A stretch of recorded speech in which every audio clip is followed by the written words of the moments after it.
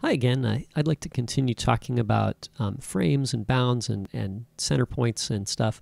Why don't we make a few boxes this time? And let's imagine we want to make, a whole bunch of boxes, just one after another. Probably our best route is to use a loop, right? So what I'll do is I'll start here. I'll just delete all that, and then I'll make a for loop. And let's say I want to make, let's say we want to make 9 boxes. Okay, so there's 0 to 9.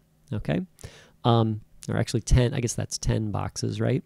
And what I want to do is I want to make one box that is 1/3 of the width of the screen, and then line them up. So every time I make a box, it'll be 1/3 the size of the screen, and then the height will be the same. So, and then we'll line them up and then wrap them onto the next line, right? So they'll just kind of fill the screen. So why don't we do this? Let's say actually, why don't we put it outside here, because we really only need to do this calculation once. W is going to be the width of our box, and we'll calculate it as view dot, we could get anything here. I'll use bounds this time, and then I'll say, give me the width, and divide it by 3. Okay, so now I know how wide my boxes need to be. And then what I'll do is I'll say, let's make a new rectangle,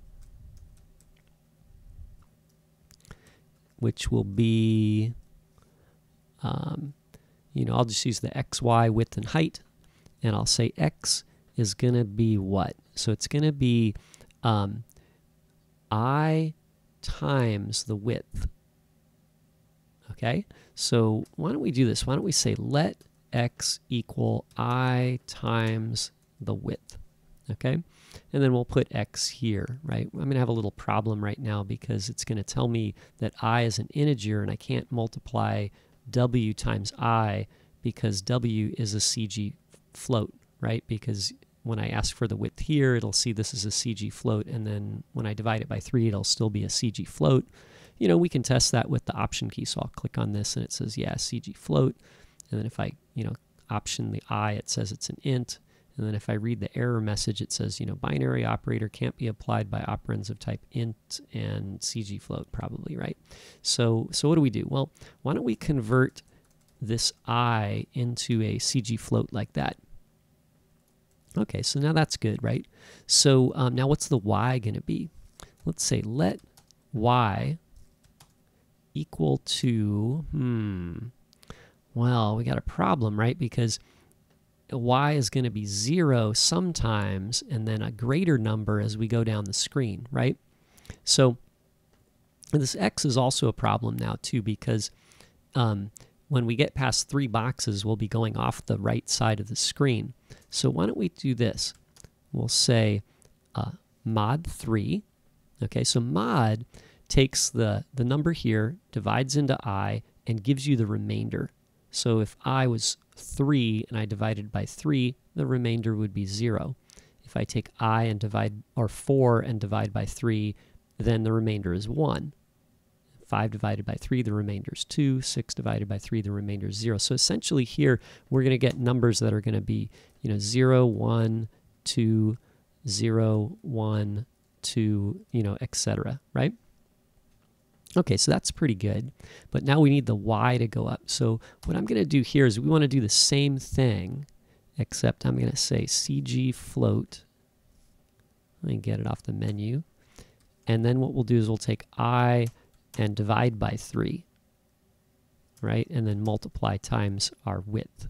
Yeah, this is the width, but I'm going to make the width and the height the same. So we can just imagine that's width and height, right? So now we can take our y and put it here. Now here's a note, right?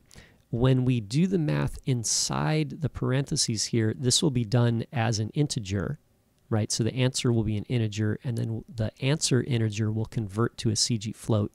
And the same thing here. So when I divide I by 3, if I is 4, I get 1, not 1.333 or something like that, right? Because it's going to round down because it's an integer, okay? So now I can put the width here, and like I said, height is also going to be equal to width. Right, now let's make a view. So let's say let box equal UI view with a frame, and our frame will be R, and then we'll say view.add subview, and we'll say box, right? And then we should probably give our boxes a color, right? So why don't we say boxes will be have a background color of, I'm just going to use red for everything, right? Let's do background color red, and then let's give it a test, right? So I'll save that. I'll run my code here.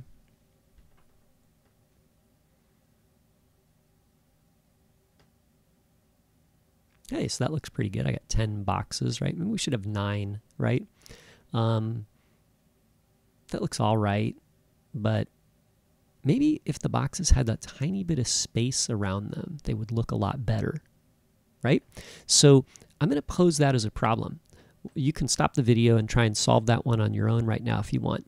Okay, so imagine you want to just put a couple pixels of space, so there'll be a little white space around each box. Okay, and then I'll solve it in the next part of the video. Okay, so how are we going to solve that? Well, you know, there's a couple ways to do this. Why don't we just do this? I'm going to change the rectangle here, right?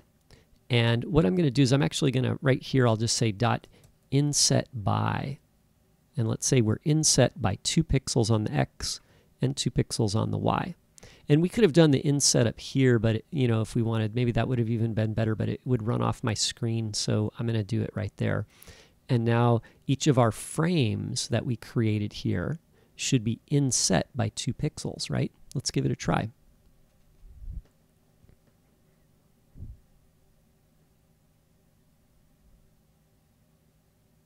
Hey, that looks pretty good, right?